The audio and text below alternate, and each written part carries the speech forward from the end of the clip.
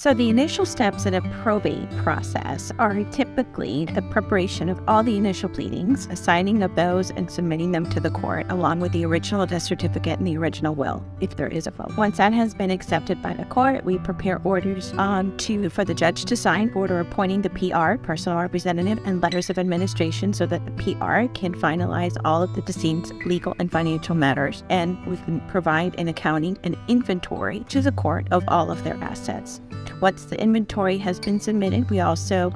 notice creditors to see if there's any known creditors for any debts that the decedent had, and work the process with the creditors as well. Usually once the creditor period has wrapped up, any debts have been satisfied, or we've objected to the debts if there are no assets in the estate, we can usually get the final orders signed by the judge to finalize the process.